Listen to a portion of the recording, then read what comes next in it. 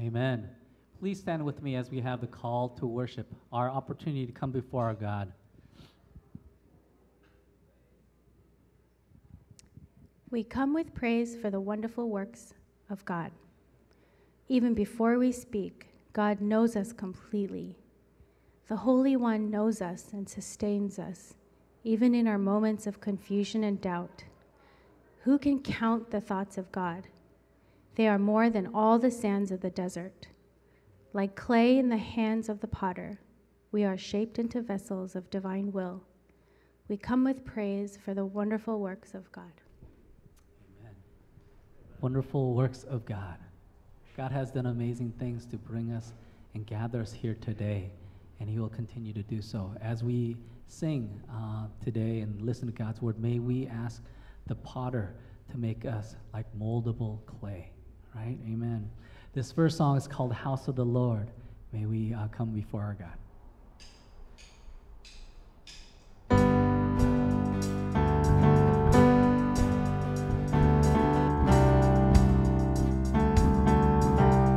Here we go.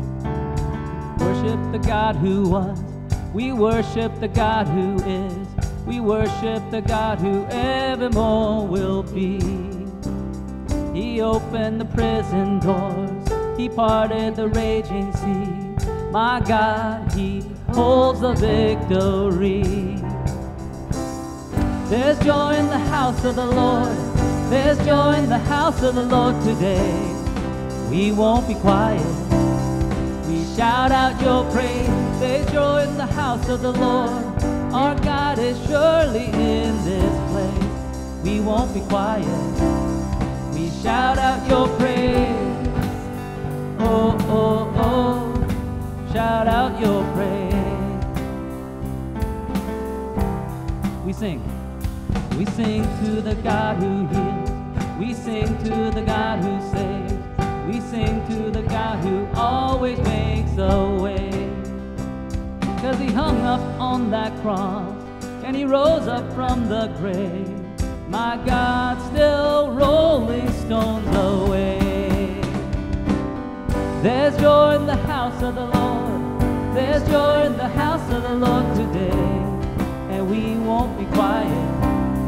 We shout out your praise. There's joy in the house of the Lord. Our God is surely in this place. We won't be quiet. We shout out your praise. We were the beggars, now we're royalty. We were the prisoners, now we're running free. We are forgiven, accepted, redeemed by His grace. Let the house of the Lord sing praise. We were the beggars, now we're royalty. We were the prisoners, now we're running free. We are forgiven, accepted, redeemed by His grace. Let the house of the Lord sing praise. There's joy in the house of the Lord. There's joy in the house of the Lord today. We won't be quiet. We shout out your praise. There's joy in the house of the Lord. Our God is surely in this place. We won't be quiet. We shout out your praise. There's joy in the house of the Lord. Yes, there's joy in the house of the Lord today. We won't be quiet. We shout out your praise. There's joy in the house of the Lord. Our God is surely in this place. We won't be quiet. We shout out your praise.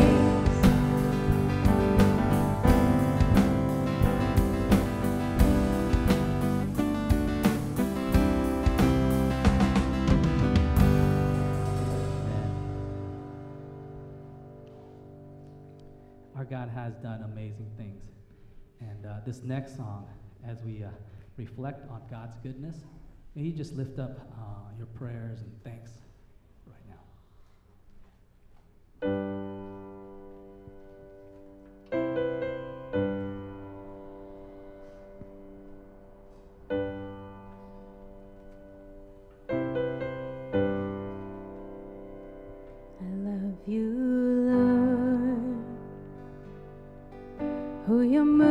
mercy never fails me. All my days I've been held in your hands. From the moment that I wake up until I lay my head, I will sing of the goodness of God. All my life you have been faithful. All my life you have been so, so good. Every breath that I am able, oh, I will sing of the goodness of God. I love your voice. You have led me through the fire, and in darkest nights, you are close like no other. I've known you as a father, I've known you as a friend. I have lived in the goodness of God. All my life you have been faithful. All my life you have been so, so good. Every breath that I am able, I will sing of the goodness of God. Your goodness is running after me. Your goodness is running after me. Your goodness is running after me. Your goodness. With my life laid down, I surrender now. I give you everything. Your goodness is running after, it's running after me. Your goodness is running after, it's running after me. Your goodness is running after, it's running after me. With my life laid down, I surrender now. I give you everything. Your goodness is running after, it's running after me. All my life you have been faithful. All my life you have been so, so good. Every breath that I am able, I will sing of the goodness of God. All my life you have been faithful. All my life you have been so, so good.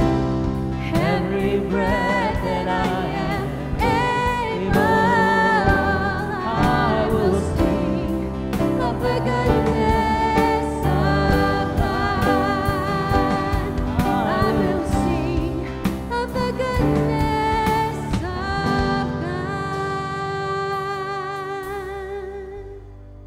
Amen. Do we have things worth giving praise to God about?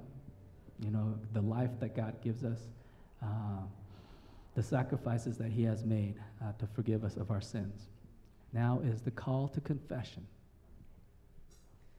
God of our lives, you search us and know us. We have refused to take up your cross to bear the burdens that are ours to carry. We have not given up our attachments to possession or to self. We have not counted the cost of walking into an unknown future with you. Help us turn away from evil, that we may walk with you once more. Amen.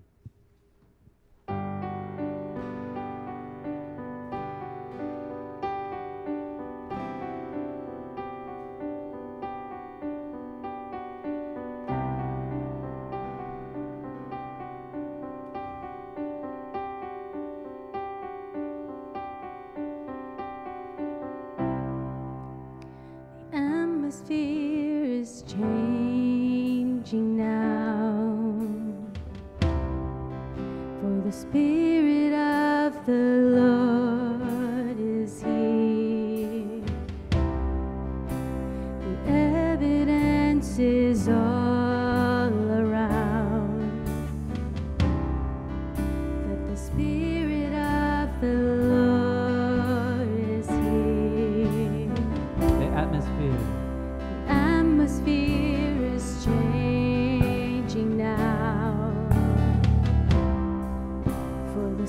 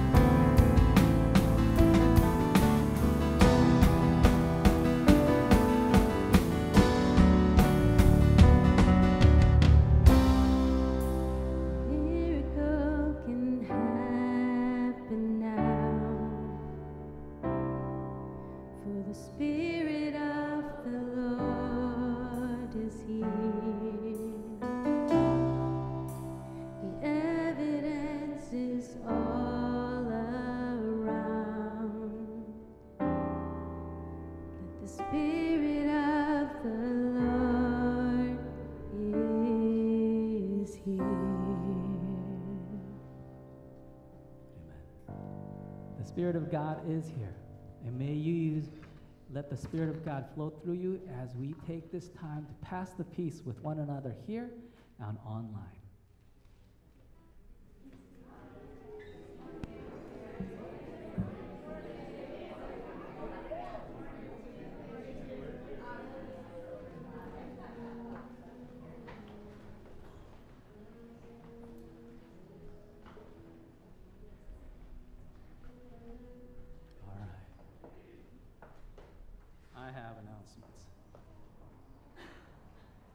All right, here we go. I got 4 announcements. First one, we have something called the SEC Share Table. It's right downstairs on the way to Fellowship Hall when you come all the way down the big stairs. There are things that, we ask the SEC community to, if you're not using it anymore, please lightly used and relatively new to put down at the share table. And if you see something you need, please go ahead and freely take it. One note, children car seats are not shareable, or they're not, I don't know what the, usable. Thank you. They're not usable, so please don't bring them, okay? Second thing, elder nomination. We're open for 2 more weeks, all right? So please get those forms in, and then their forms, papers are in the back, and you can put them in the offering basket. Yep. Third one, men's retreat is at the end of this month, September 30th, Friday, Saturday, Sunday. Right? And so please sign up online at sec.org, seattlechurch.org, and there's a men's retreat sign up there. And then the last thing is ICF is having their annual fundraiser this Saturday. So for those who have signed up, please pick up your auction goodie bags downstairs at the Fellowship Hall with Jackie. And if you have not signed up and you still want to, it is not too late, so you can sign that up with Jackie, who's downstairs. All right? Thank you. And now, Pastor Fred with the word. All right. Thanks, Jay. Actually, I'm going to make a couple of other comments about announcements. There is a Toyota Prius that is parked on this side of the block in a no parking area. So if you drove here today in a Toyota Prius, we just want to invite you to go move it so that you don't get towed, okay? And they'll go, oh my gosh, I got to stand up now. It's all right, chill out, we're relaxed, but we just don't want you to get a ticket or get towed. So if you have a Toyota Prius, Donnie, do you want to say the license plate number? What color is it? Blue? Okay, all right, go get it. We don't want you to get a ticket.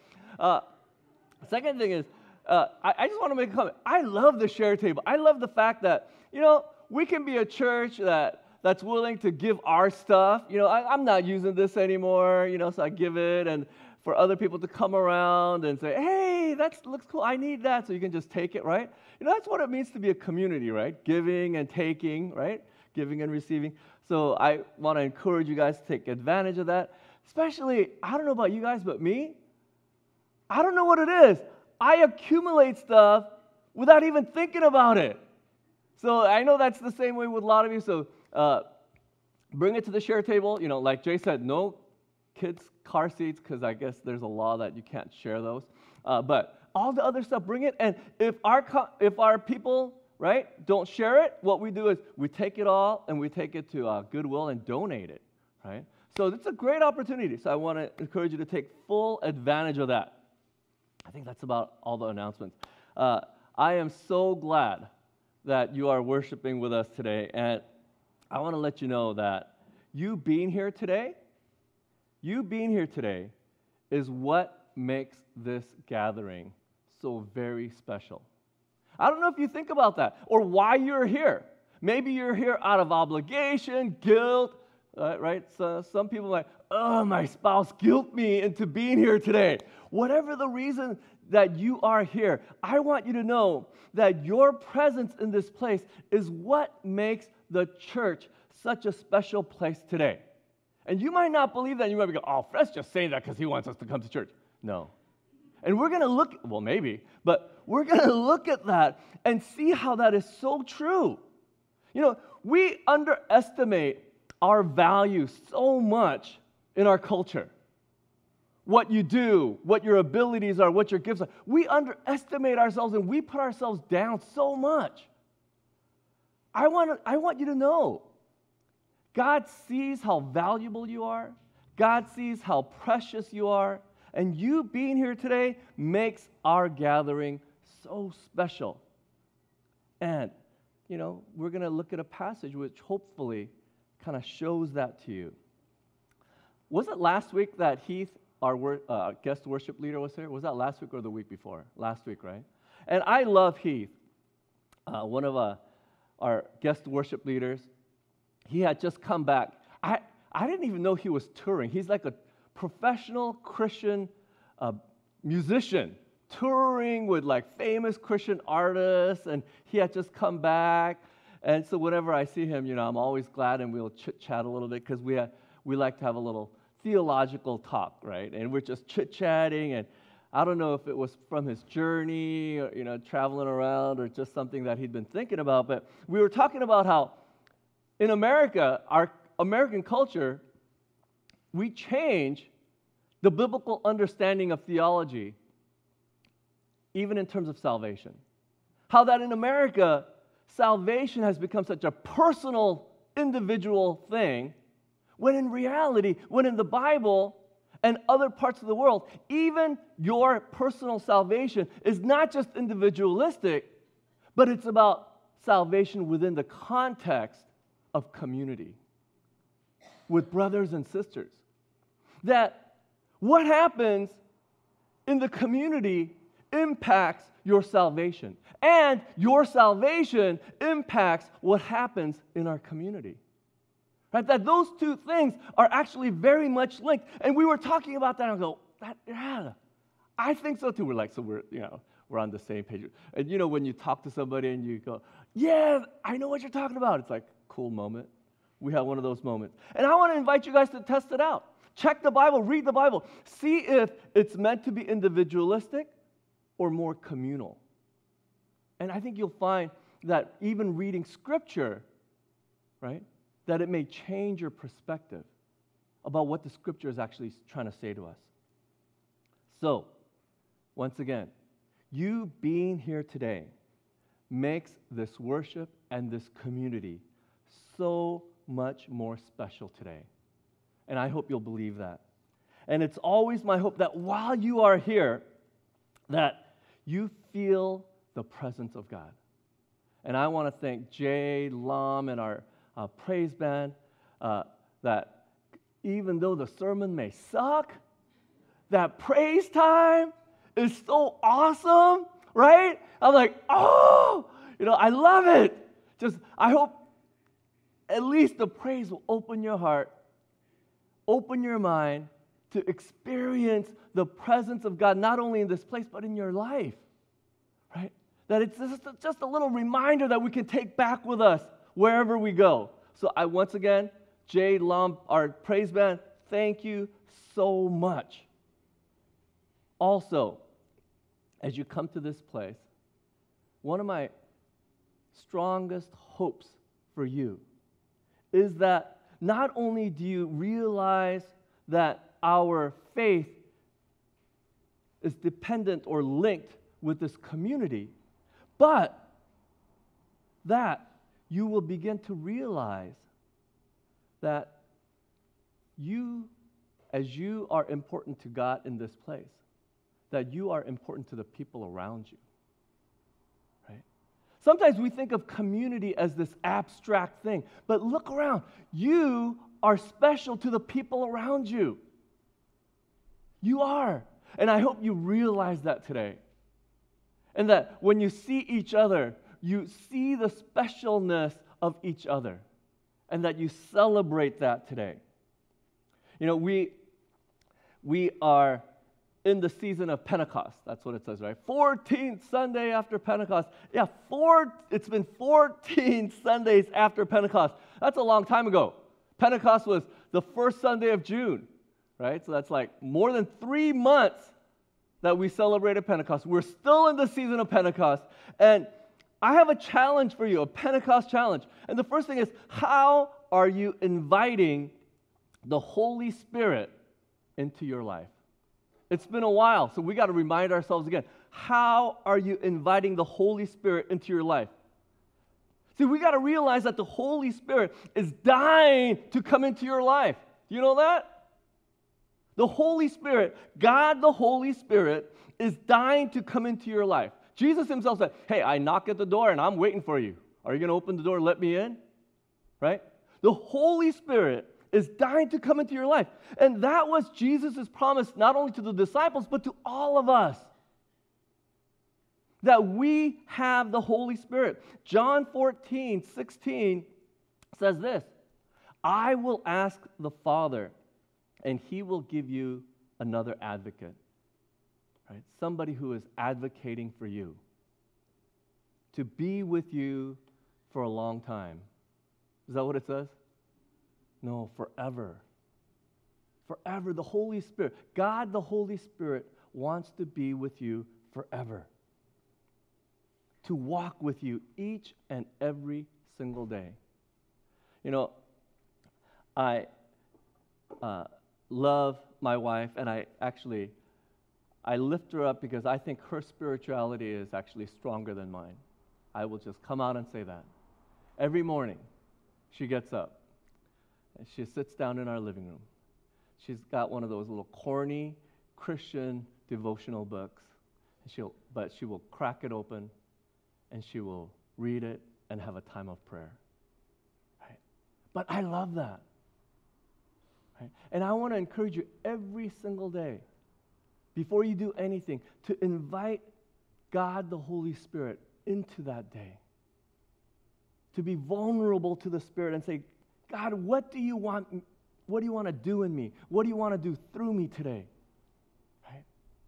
I want to encourage you to experience the power of the Holy Spirit every single day because God wants to be with you. Once again, the question is, how are you inviting the Holy Spirit into your life today? It doesn't matter how. You don't have to do it like my wife, but you got to do it somehow. Invite the Holy Spirit into your life. Second thing, Pentecost challenge is,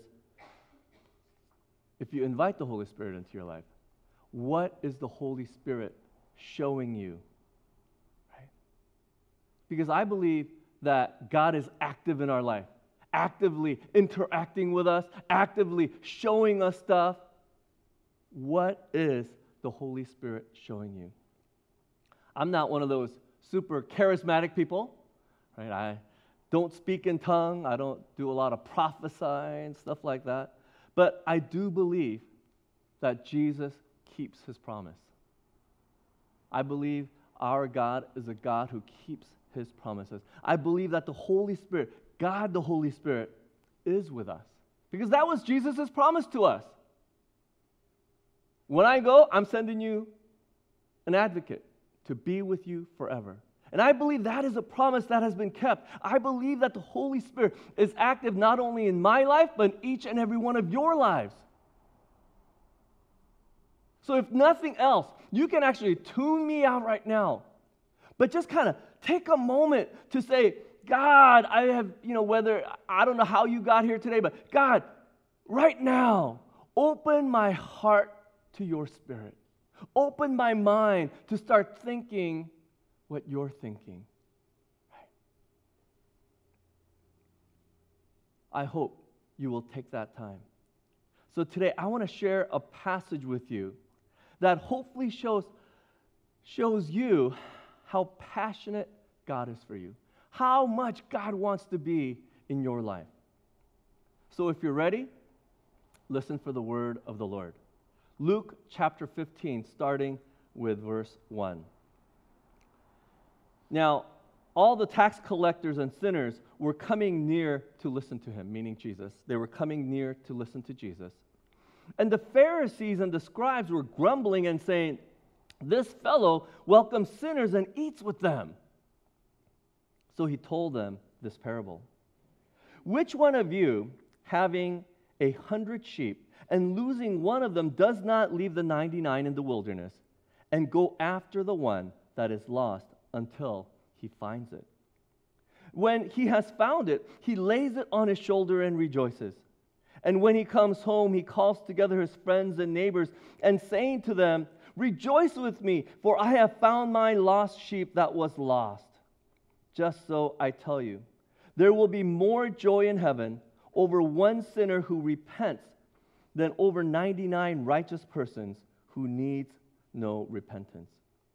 Or what woman, having 10 silver coins, if she loses one of them, does not light a lamp, sweep the house, and search carefully until she finds it?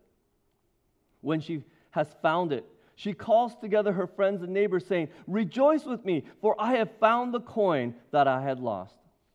Just so, I tell you, there is joy in the presence of the angels of God over one sinner who repents. The word of the Lord. Oh man, I love these parables, these stories. And we just read 2 of the 3 parables that are found in the Gospel of Luke, chapter 15. And I don't know if you're aware of this, but these 3 parables that are in chapter 15 are known as the heart of the third gospel. Okay, so chapter 15, the 3 stories in there, known as the heart of the Gospel of Luke. Isn't that awesome? And think about it. Why would these 3 stories be considered the heart of this gospel? They must be pretty important then, right? If they're considered the heart of the gospel. And when I look at these 3 stories, if not anything, these parables, what they do is they reveal God's love, God's passion, and God's willingness to be merciful and to forgive every single lost or broken person. That God is relentless in seeking out every single person. If you think about it, for those of us who own sheep or live with sheep, let me see all the people who got sheep. Woo! None of us, right? So it's like we don't know what it's like to lose one sheep, right? Any cattle people got like 100 cows over there in Bellevue? Right? No, none of us. So it's easy for us because we don't own sheep or cattle. Hey, if you got 100 of them and you lose one, hey, forget about that one. You got 99, right? That makes more sense. Why do you leave the 99 and go after the one? That doesn't make any sense. 99 is more important. But here's the thing. If you love something, if you love someone, if you are passionate about something, passionate about someone, it matters, doesn't it? It matters. Just to give you an example, I have 2 daughters. They're all grown up now, right? 29, 27. They're all grown up, and I love my daughters. You know, when I look at them, I go, oh, they're so beautiful. You know, I love them so much. So all of you, if there are parents here, enjoy your kids at every single stage of their childhood. Because, you know, you go, oh, only parents with little kids go, only if my kids were teenagers, oh, my life would be so much better. Oh, no. Oh, parents with teenagers, you know, life just gets harder. And then you go, oh, only if my kids were in college, my life would be so much easier. Oh, no. When they get to college, that's more headache. Right? Oh, only if my kids were out of college and working, my life would be so much easier. Oh, no. Oh, no. More worries. Oh, no. Only if my kids were grown up and they were married and, you know, they're off on their own and moved out, I would be an empty nester and my life would be so much better. Oh, no. Now you're thinking, oh, my gosh, my child has a house. Now I got 2 houses to take care of.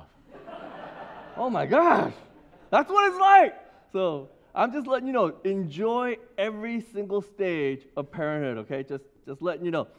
I have 2 beautiful daughters, but I still remember when they were like little toddlers and when they were infants. And when I saw my daughters when they were first born, I thought, oh my gosh, these are the most beautiful things that I have ever seen in my life.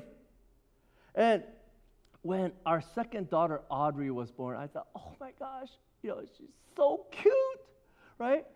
she had the biggest head when she was born. And so some of you who have seen my daughter when she was young, you know she had big head. I'm not just saying like regular big, I'm saying like enormously big head. She had the biggest head. Her head was so big, her hands would only come up to her ears. No, seriously. You know, we would stretch out her arms and go like this, right? And we would make fun of her. She didn't know because she was a baby, but you know, we would do that. Her head was so big, when she tried to crawl, she would literally topple over because her head was so big. She couldn't crawl. She literally went from sitting until she couldn't, you know, she got strong enough, and then she walked because that's the only way she could get around. Her head was so big. Her child nickname, I gave it to her. I thought it was cute. I hope it didn't traumatize her. Was Chunky Head.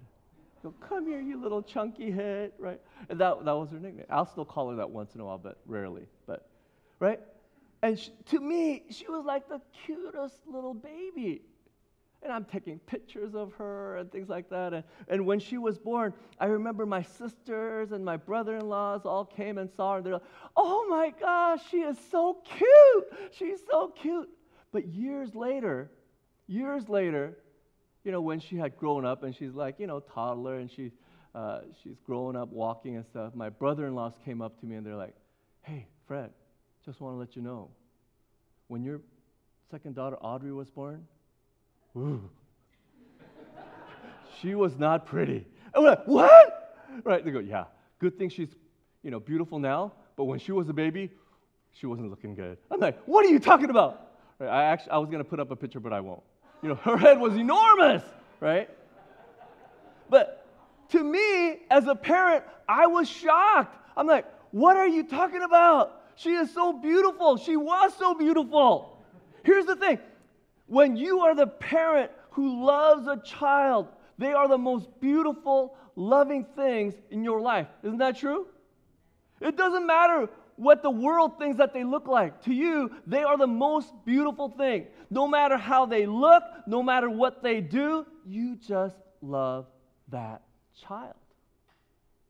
You just love that child. Why? Because they are your child. When they're not your child, you might go, ooh, right? Go, ooh, that child ain't that pretty.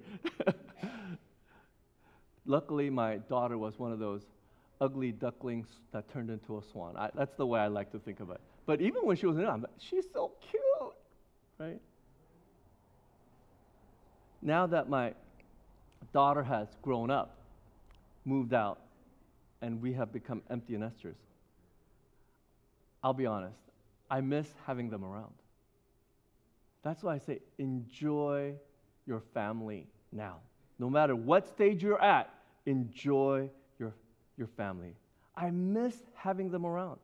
So my second daughter, who lives in Southern California, whenever she comes up, I always feel, I try actually not to show it, but it's like, I'm excited, right? I want to celebrate, you know, and she likes to have a little, like, charcuterie board. What do you call those? You guys know what I'm talking about, right? Those little salami, cheese, nuts, fruits. She likes to put that out, right? She likes to use our money to get all that kind of food.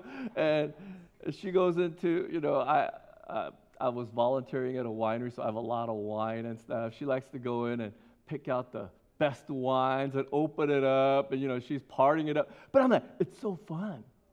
You know, and I wait for that moment. Why? Because I love her, and she is my child. I look forward to every different kind of moment that I can have with them, right? My oldest daughter got married and moved out, married, got her own house. But even when she comes over, I feel like, oh, I'm a little excited. I don't like to say it. She lives here.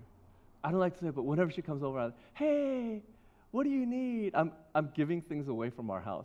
Hey, do you need a grill? You know, barbecue grill? Hey, take this one. Hey, what do you need? Hey, you need some money? Here, take some money. Hey, you need this? Here, take this, right? Isn't that how how it is? Susan knows. Your kids are my age, right? You just want to celebrate them and celebrate their life with them because we love them so much. At the beginning of this message, I said that you being here makes this gathering a very special place today. Why? Because you are loved by God. Because you are a child of God.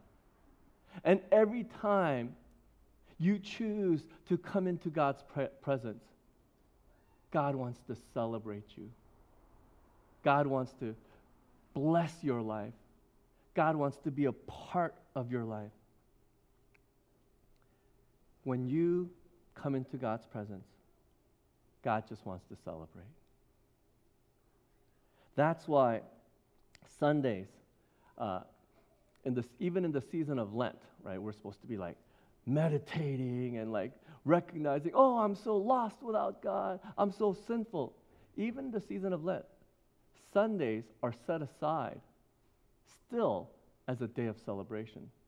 Even when we're mourning on Sundays, we're supposed to celebrate. Why?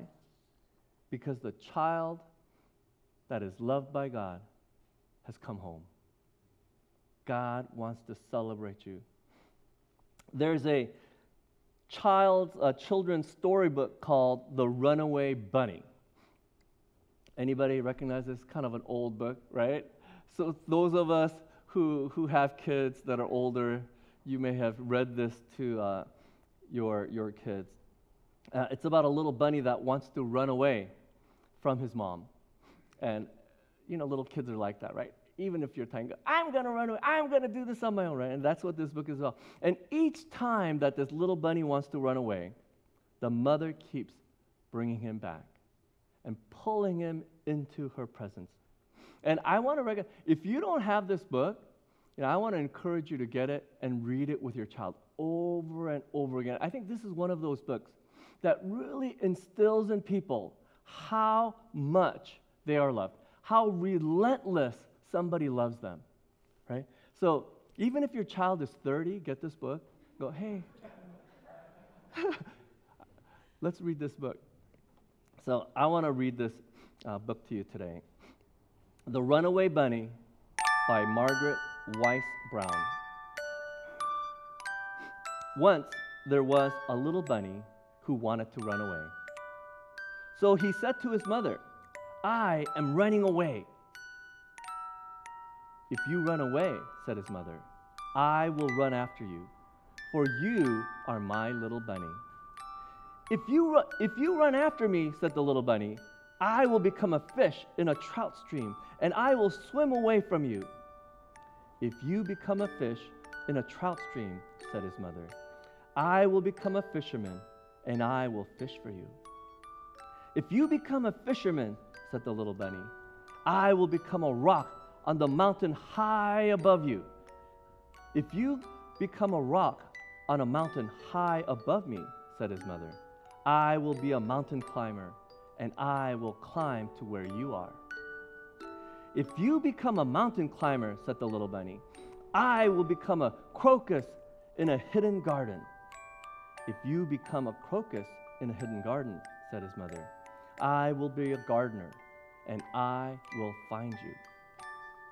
If you are a gardener and find me, said the little bunny, I will be a bird, and I will fly away from you. If you become a bird and fly away from me, said his mother, I will be a tree that you come home to. If you become a tree, said the little bunny, I will become a little sailboat, and I will sail away from you. If you become a sailboat and sail away from me, said his mother, I will become the wind and blow you where I want you to go. If you become the wind and blow me away, said the little bunny, I will join a circus and fly away on a flying trapeze. If you go flying on a flying trapeze, said his mother. I will be a tightrope walker, and I will walk across the air to you. If you become a tightrope walker and walk across the air, said the little bunny, I will become a little boy and run into a house. If you become a little boy and run into a house, said his mother, I will become your mother and catch you in my arms and hug you. Shucks, said the bunny, I might just as well stay where I am and be your little bunny. And so he did. Have a carrot, said the mother bunny. Couple things. First thing, as I said, I hope you read this with your child and keep reminding them how much they are loved. Because I think we need that in our life. And we can be people who remind other people how much they are loved. Second thing is, I hope this book will remind you how much you are loved by God. Because you are. You are loved by God, and God wants to celebrate with you, and God wants to laugh with you like a parent who just misses you so much. The challenge for all of us is to love the people that God loves, right? That's why I say you are so important in this place. You are so important in your community. How can we love the people that God loves with that same relentless passion, with that same excitement and celebration? Here's something for you to think about this week. I don't know if you guys noticed. Why do you think Jesus uses a shepherd and a woman as the image and the model of God in these stories? Did you guys notice that? A lot of us, we don't, because we think everybody's good, so we go, oh, a shepherd and a woman, that's cool. But I think for Jesus, this was very intentional. A shepherd was thought to be dirty and stinky. They probably were. They were working with sheep all the time. People didn't think very highly of shepherds, right? A lot of times, they were just thieves and sometimes homeless because they're taking care of the sheep. Why would Jesus use somebody who is a thief and possibly homeless as a model image for God? Comparing God to a woman may not seem like much to us, but in Jesus' time, that was actually quite offensive. Women didn't have social or political power or standing. Women didn't have many rights on their own. They were very dependent on their husbands or their sons. Women were thought to be just a very weak being. Why would Jesus use a woman and a shepherd for the image of God? What insight is Jesus trying to give to his listeners by doing this? I think there's a lot of answers to this, but as I was thinking about this, one thing that came to my mind is, using a woman and a shepherd as the image of God is that these two individuals are people with very low social and religious standing, right? And one thing that came to my mind was, I would like to think that these are the people who don't care at this point what other people think about them. So, they're like, I got to celebrate the life that I got. I got to celebrate whenever I can. People don't think highly of me. I got to celebrate. And I don't care how I celebrate. I got to celebrate. So today, this week, think about all the other implications of shepherd and woman. But I want to encourage you. Let's celebrate more on Sundays, because that's what Sundays are about. I thank our praise band for leading us in those great times to help us celebrate, to help us recognize the presence of God. Let's make Sundays a time of celebration. Let's celebrate each other, right? Our fellowship time, our cafe time, all of these things are to help you to see other people and to celebrate them, to connect with them. Let's celebrate the new people that are coming in through these doors. Get to know them. Lift them up. Have lunch, ice cream, coffee, whatever it is. Let's invite the people that you know to church. How many of you guys have made your faith known and say, hey, I want to celebrate you at our church. Come on, let's go. Right? That's up to us to love the people that God loves. So I encourage you, celebrate today. Amen? All right, let's have a time of prayer. And I want to pray for you. If no one has prayed for you, or if you haven't prayed, I want to pray for you. Just bow your heads right now. I want to pray for you. God, I lift up each and every person that's worshiping with us today in this special way, that you open their eyes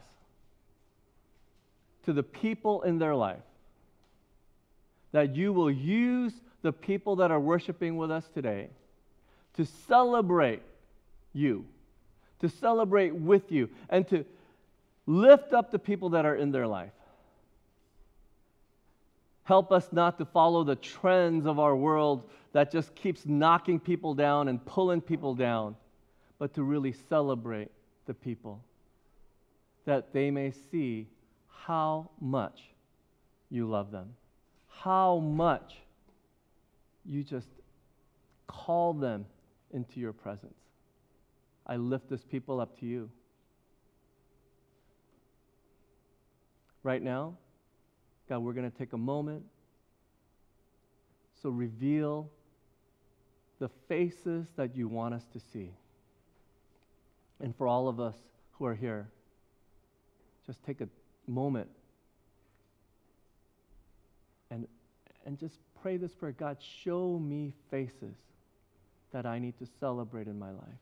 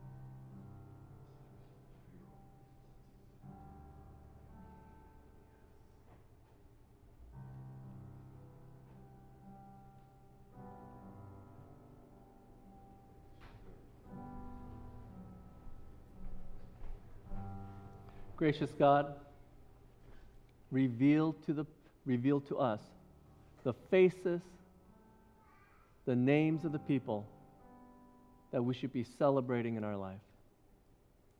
And we pray that it is through that celebration that they will come to experience you. In Jesus' name we pray. Amen. Right now, our ushers are going to come up and lead us in a time of offering, and we really believe that offering is the first step, the first response after hearing the message. How will you respond to God? And to our regular members, we invite you to give faithfully, because it is your faithfulness that makes this ministry possible. Thank you so much.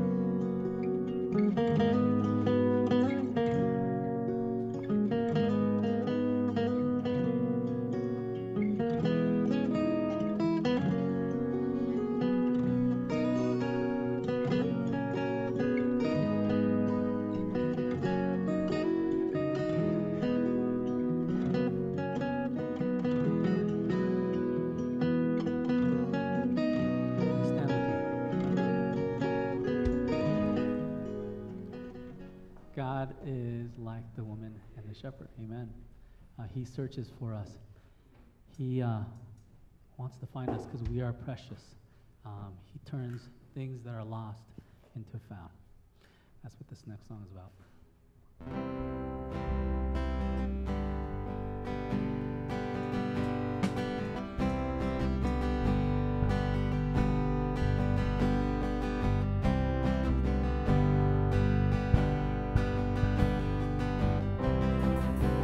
I search the world. I search the world. It couldn't fill me.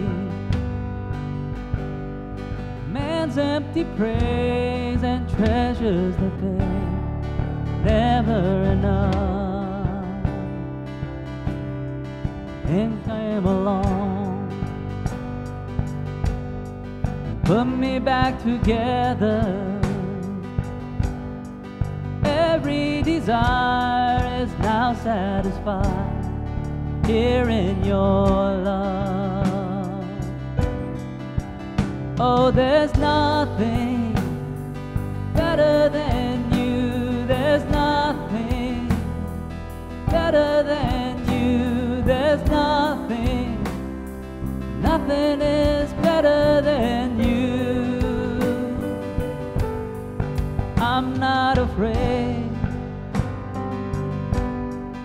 Show you my weakness, failures and flaws, you've seen them all, still call me friend. It's the God of the mountain, God of the valley. There's not a place your mercy and grace find me again. Oh, there's nothing better than you.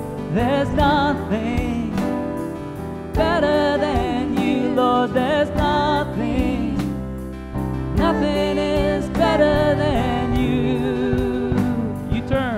You turn mourning to dancing. You give beauty for ashes. You turn shame into glory. You're the only one who can. You turn praise into gardens.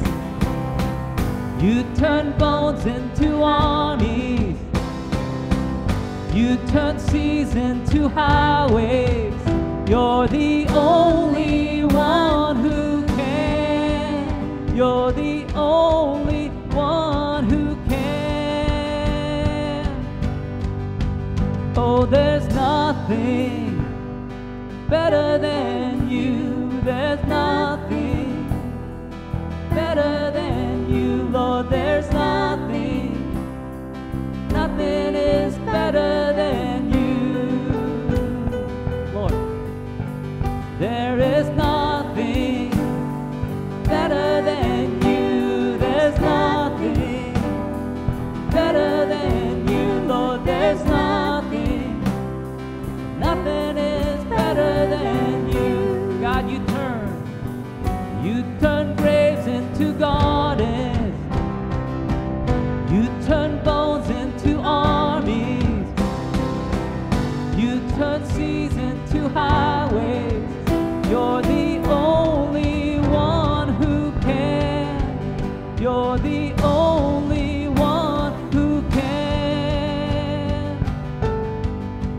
Oh, there's nothing better than you. There's nothing better than you, Lord. There's nothing is better than you. God, you come looking after us.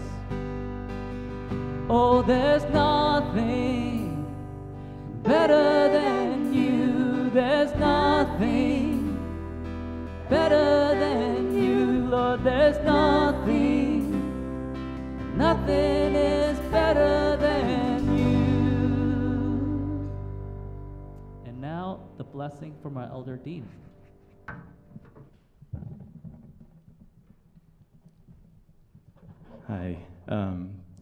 Earlier this week, my wife and I were talking, and we just were talking about how, it's some of us who serve God, it feels like you're not really rewarded the way like the world rewards you, and you see these people that don't even serve God, and they're so successful. So it just made me think about what truly it means to be blessed by God. Is it just getting what you want in this world, or is it really having that relationship with God and looking forward to that eternal life with God and the treasure you're storing in heaven, right?